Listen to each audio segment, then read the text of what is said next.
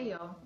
So, as a nonprofit horse rescue, you never really know what to expect out of your day until the events of that day actually start unfolding, which is pretty much what happened yesterday.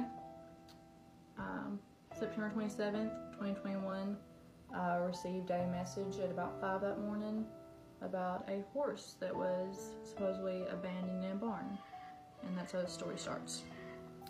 I got up that morning and seen that I had messages from different people about a horse. Before I really started my morning, I went ahead and went out and did everything I needed to do with everybody before I started answering all my emails and text messages. That's whenever I seen the message about a horse that was apparently abandoned in a barn. So I wasn't really planning on doing too much that day. That day marked 4 years since my grandfather had died. And of course, there had been other stuff going on personally, so I was going to take the day off. But I had started receiving multiple messages then about this horse.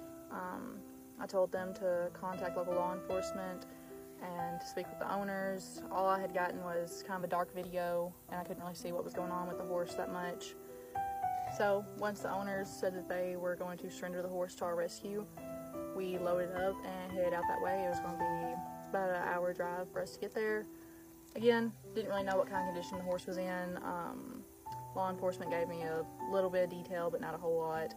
So I was not aware of too much of the situation until I actually got there.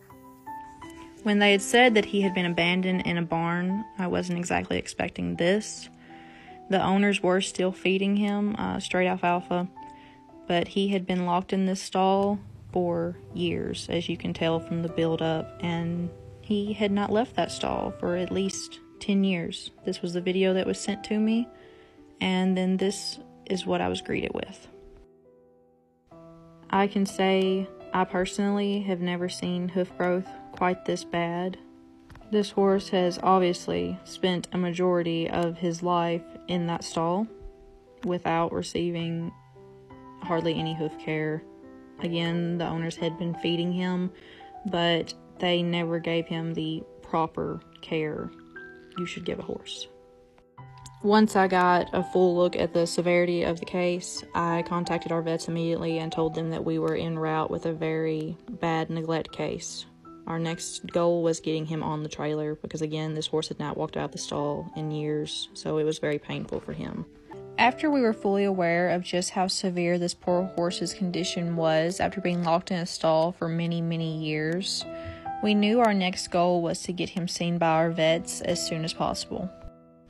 So we got him loaded in the trailer and started to make our way to our team of vets, who were all very anxious to meet him.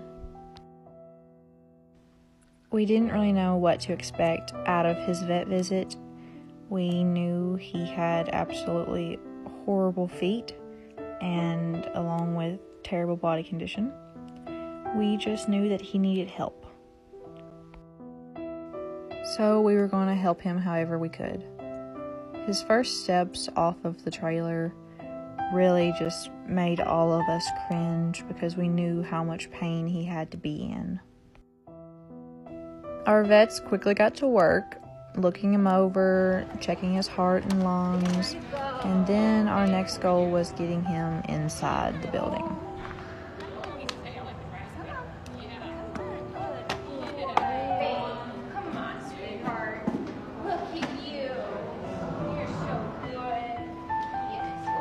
All of the vets were absolutely amazing to him. There were many good boys. I'm proud of you, and you're so strong going through the air. They all quickly got to work. We first did a blood panel just to get a good idea. We checked the circulation to see if he had a good pulse still going down to his hooves. I could just see in his eyes that he wasn't ready to give up, so we just continued to work more and more. He had a wound on his back that they started working with instantly. He was very happy to get water. Every time he turned around, he had someone there wanting to give him loves or treats for that matter. The most crucial part were the x-rays. We were ready to see a lot of rotation, but he surprised us with hardly no rotation at all. Everyone was completely baffled by this. Our next task was getting him cleaned up and settled in to hopefully get him ready for the next few days ahead of him. While our vets went over his x-rays and started getting a plan together, we decided it was a good time for him to have one of his first of many baths. He had been given a pain medication at this time, so he was kind of loopy, but he was definitely enjoying it.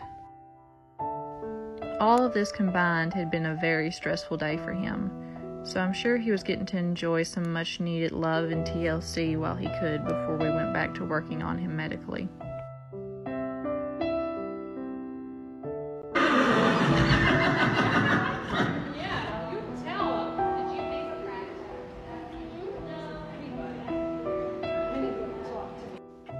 Finally, with a good idea of what we'd be working with, we began cutting off the first layer of overgrown hoof.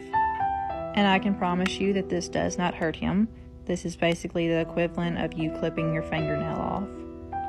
One of the main reasons we waited until x-rays were done before trimming his hooves was because in cases like this, the horse could suffer from severe rotation of the bones in their hooves, or their quick, like what dogs have in their nails, could possibly grow out more than usual, and if cut deeply could cause pain and lameness on that hoof. This sore, you see, was caused from his hoof rubbing his leg for so long. Close to 10 pounds of excess hoof was removed before we all finally agreed that he had had enough for one day and needed time to relax and decompress. So he didn't have to do any excess walking. We loaded him back onto the trailer to pull him around to his back quarantine stall, where he would stay for the next few days at the vet clinic.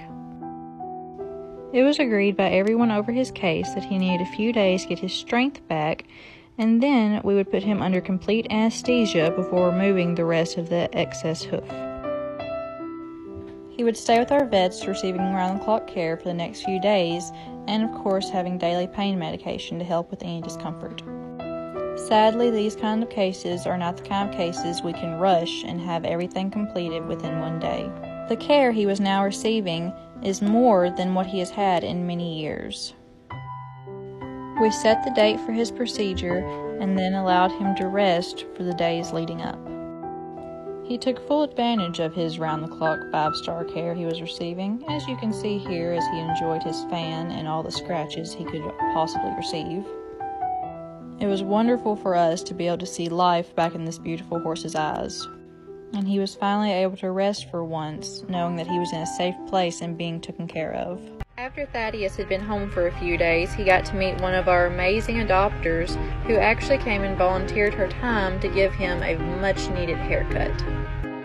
Since he was locked in that stall for so long and the stall was never cleaned out, he had a lot of mats in his hair from the mud and feces that he would have to lay in regularly.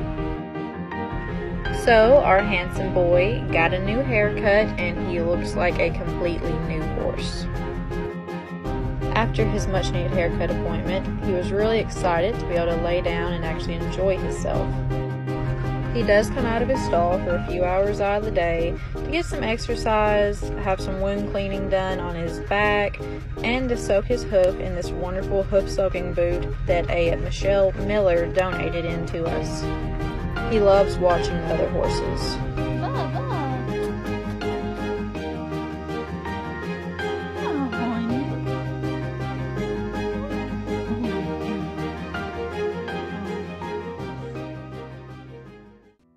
On the day of his procedure, we went ahead and cut more of the excess hoof off before putting him under anesthesia. We had an amazing team of vets and a wonderful farrier working on him the whole time. Once more the hoof was removed, it was time to go and put him under anesthesia to get the rest of the more complicated parts.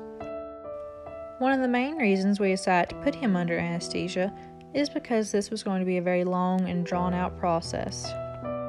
This way, he wasn't having to stand for multiple hours supporting himself with only 3 legs while we worked on him. He did perfectly fine the whole time he was under and never had any issues. We did see that he was going to be sore as expected on the right front hoof, which was, of course, his worst hoof. He was also very loopy whenever he woke back up and very confused as to what happened. About an hour later, he was perfectly stable and ready to go. Once he was cleared to go home, the vets made sure to do a quick wrap with bandaging and tape so his hoof was easily supported for the trailer ride home. Once we pulled into our drive, you could tell that he was instantly curious as to what was going on around him. He was so excited to step off of the trailer and into his very first field he had been in over 10 years. He instantly got to work on eating as much grass as he could fit in his mouth at a time. He was also very curious of absolutely anything I did with him. At one point, he stopped eating and just looked at me as if to say, "So this is all mine?" as he stared back out into all the open fields around him. He stayed like this for a while, almost like he was in shock of all the open fields around him. Eventually, though, he did go back to eating. He will continue to stay on stall rest for the next few days and having his hoof wrapped daily until any tenderness is gone, at which point he will be allowed to go into our smaller rehab field. He is a very sweet boy and I can't wait to see him thrive. It's taking me all day to record this because every time I start recording it I start crying. Around roughly 3:30 p.m. yesterday evening, Thaddeus sadly passed away. Thaddeus had given us his absolute all. He fought so hard for himself and for us. Thaddeus was in his field grazing. He had laid down like he always does, but after he did not try to get up, 45 minutes later, I realized something wasn't right. So we immediately started calling vets to get someone out there to check on him. Almost all vets were out on emergency calls at the time, so while we waited for one to call us back, we continued to try to get him up, sadly with no luck. He was still very much so alert and eating and drinking. We hoped if we could ever get him on his feet, he would be good. One of our main vets made it out in record timing. All of his vitals were good, heart and lungs were all stable. His temperature was a little elevated, but that was expected from us trying to get him to stand. She was quickly on the phone with his main vets, talking about our options. They told us the best thing we could do was get him loaded and get him up to the clinic where they could put him into a sling. We weren't able to get the equine ambulance to our rescue until the next morning, so for the night I did stay out in the field with him and continued to care for him.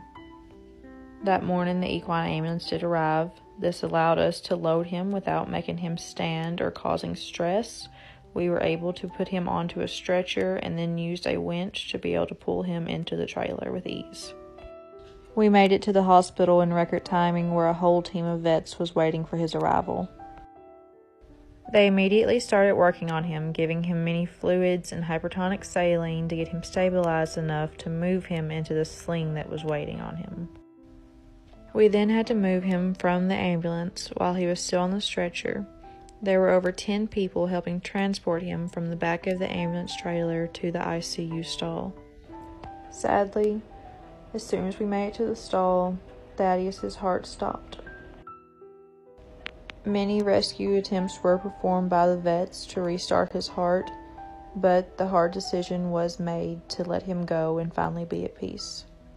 Once our vets were able to do a closer inspection of his teeth, we found that the age guess was off. Thaddeus was actually into his 30s. Thaddeus passed away very comfortable and in no pain whatsoever. He was surrounded by people that loved and cared for him deeply. He was able to know that he was loved and cared for. He got to spend his last few weeks comfortable in open fields and receiving all the care we could give him.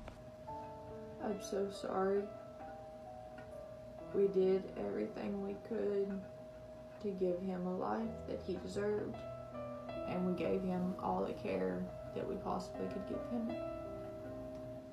He knew that he was loved all the way up until the very last moment he was here. I'm so sorry. He did not pass away alone. in pain or locked away in a filthy stall he had been stuck in for over 10 years. He knew he was finally safe and was comfortable enough to know that he could go whenever he was ready and he didn't have to fight anymore. We are a rescue that takes on the cases that we know could end badly, but we do it because we want them to be loved and we want to give them every single chance we could possibly offer.